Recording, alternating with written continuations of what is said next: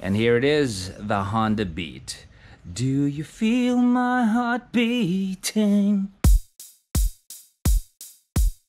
Welcome po sa isa na namang episode ng Makina Moto Features. This time, susubukan natin ang isa pang scooter or automatic ng Honda, ang Honda Beat. Nakakuha ako ng mensahe galing sa Honda Philippines at nabalitaan ko nga na ang Honda Beat ay #1 ngayon sa segment niya na 110cc. Not just in the Philippines, pero sa buong Asia. Hanep no, #1 in sales in the whole of Asia in this segment. Ang scooter, malakas yan sa parte natin ng mundo. Dito sa atin, masikip at ang sama ng traffic, yung nakakaurat na talaga. That's why these little scoots are very attractive to both beginners and more experienced riders. The Honda Beat, it's 4-stroke air-cooled single overhead cam, 110cc's, ACG starter siya, may kick and electric, transmission type, it is automatic, V-matic, telescopic forks at the front, monoshocks at the rear, 14-inch wheels, with a fuel tank capacity of 4 liters. We're gonna get into more of the specs later on.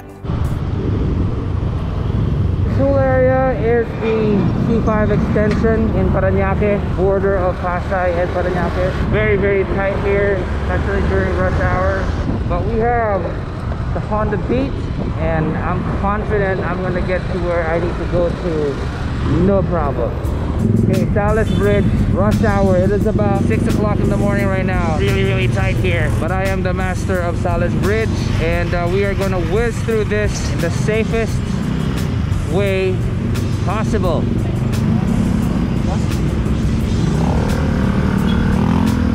That's what I mean, you gotta be courteous. Tapos unahan mo ulit.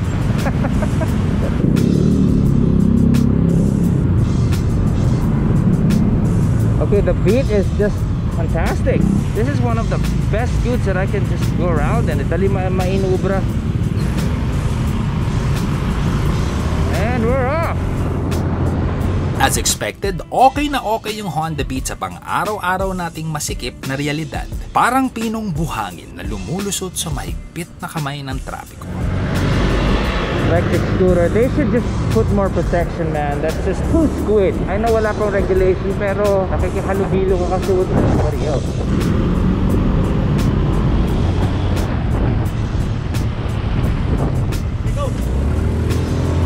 And we're off!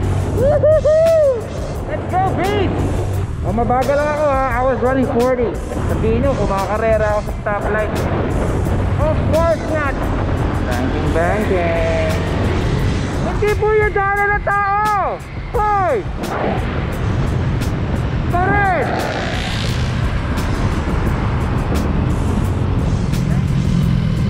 Nice bike, sir!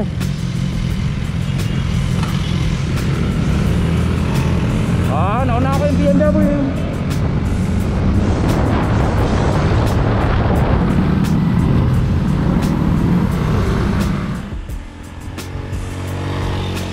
Ang suspension ng Beat is on the soft side, at least for me, sa palag niya sa timbang ko na 170 pounds. Mabait ang alis kaya steady lang sa mga kanto. Kung lalakasan nila ito, dapat lang din i-improve yung suspension. Pero para sa puwersa niya ngayon, more than adequate naman. Pang araw-araw, sapol at mainam siya sa mga gulatang lubak sa lansangan. At komportable naman siya sa mga pangmalayuan na lakad. Ang laki kong bulas tignan dito. I am 6 feet tall at nagmumukhang parang laruan sa akin. Pero pag sakay mo, at least for me, para sa akin, hindi naman ganun ang pakiramdam. Ang tinitignan ko dito ay yung leg room at yung distansya sa akin ng handlebars. Mahaba mga arms ko kaya pwede akong umatras. So kung hindi ka apektado na tinutukso na laki mong bulas sa motor, Zach, di walang kaso to. What I also like about the Honda Beat is that kahit maliit siya, hindi tumatama yung paakot. My problem with other small displacement scoots, pag nagmamaniobra na ako, tumatama na yung handlebar sa tuhod ko. Now with the Beat, I'm turning, it's clearing my knees, no problem. Also with the left. See, they took into consideration some guys who are tall like me. I'm 6 feet tall, and the turning radius is nice and generous, perfect for the city. Bago mo tara, kailan mo nakuha? Diyan ko lang. Woo! Yabang! Parang gano'n na nga. Oy pare, pareho tayo. Tipid. Malakas ha. Alam mo bakit mas malakas to? Daming plus oh. Plus. 43.4.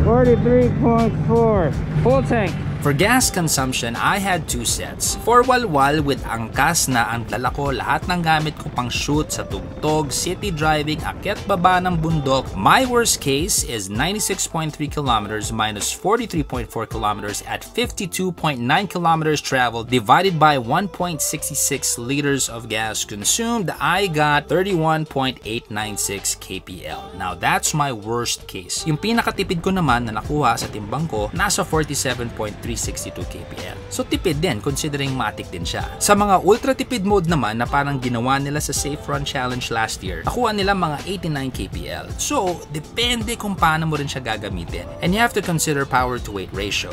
The lighter you are, the better. So another cool thing, you guys can see that echo mode, I rev a little bit more, the light's gone. So I'm not being very efficient with my gas consumption. But I can speed up if I accelerate slowly, maintaining that green light over there.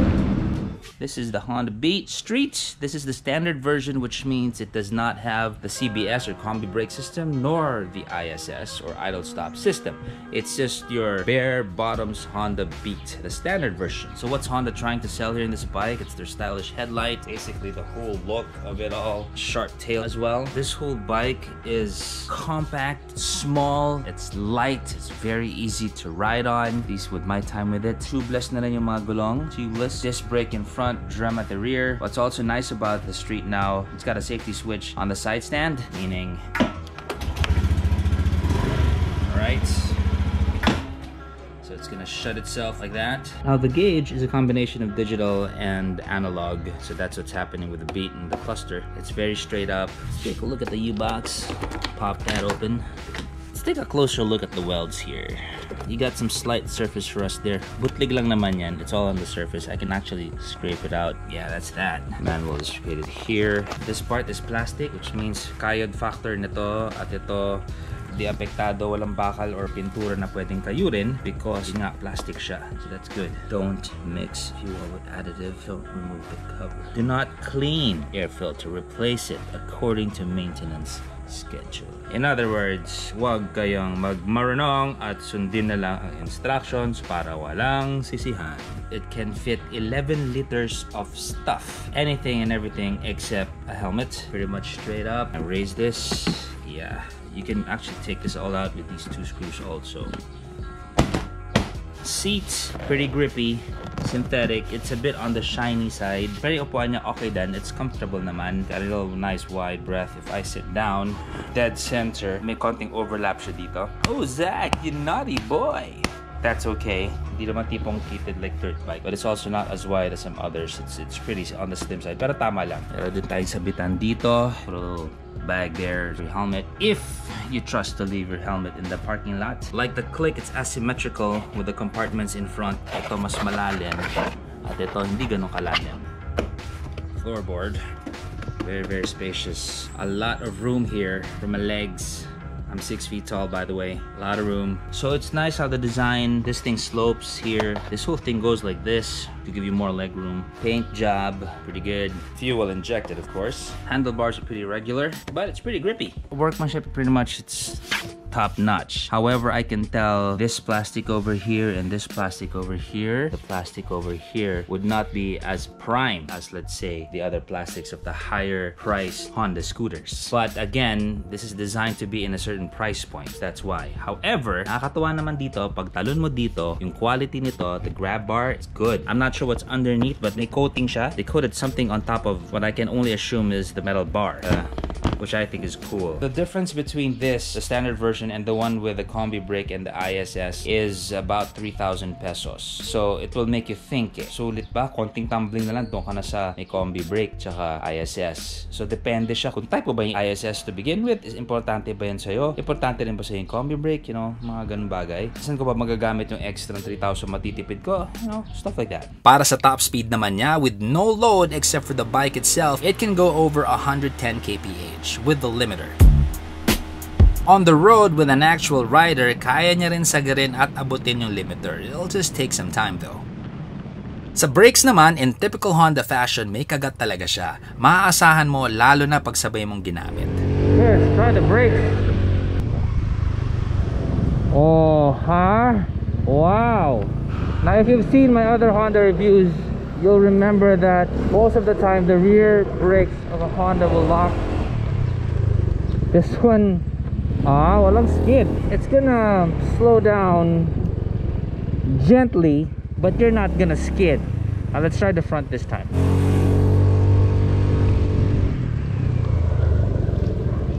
Okay, the front is biting more. I'll just be more aggressive with the braking. Let's see if it's gonna skid. Yeah, let's try it.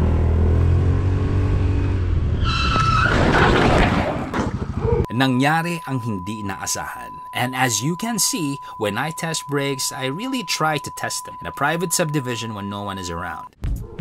Ang nangyari, may mga tira-tirang buhangin at lupa sa daan from the delivery guys ng construction. So, bad trip. Good thing I was wearing full protective gear from head to toe. So, lesson learned, oo, mainit mag-jacket sa atin sa Pilipinas, pero buti nang naiinitan na protektado kesa naman presko ka nga pero para ka naman pusit. Day na, pwede ka naman maligo eh. Fantastic braking power, basta dalawa. So a little tip on braking: if you're skidding, have the presence of mind. If you feel like the front wheel is already skidding, let go already. Let it roll. Because if you're gonna grip the front brakes even more, semplang ka talaga. At kung titignan natin na mabuti ano nangyari sa motor sa aking semplang, meron po tayong gasgas dito, meron po tayong gasgas dito sa fender, dito naman malinis, dito may gasgas, at yung heat shield ng exhaust may gasgas. Yan lang po nangyari sa aking little spill, pero structurally tibay ng chassis, walang nangyari, walang karag-karag. It was running fine, nice and smooth still. So, na-testing natin ang Honda Beat sa semplang na medyo minor at wala naman nangyari sa kanya. At sa akin, ano naman nangyari? Wala naman masyado. Ito po ang aking legs. Maayos. Dito ako sumemplang. Wala naman nangyari because I was wearing some protective gear. Meron lang po tayong peklat ng mga agat ng lamok. Sa ating kaliwang bahagi, okay lang din. Sa my hairy legs. Importante talaga ang protective gear. Sa aking kamay naman, meron po tayo dito. Nakikita niyo yan. Medyo nag-heal na nga dahil kumayod siya sa aking gloves. Ngayon, napakatindi ng kompetensya sa partidong ito. Andito na ang emerging market or new market segment. Andito yung mga taong nais sumubok or magsimula na sa motor. Ang Honda Beat Street ay kabatak yung Honda Beat Fashion at pareho presyo nila at 66,400.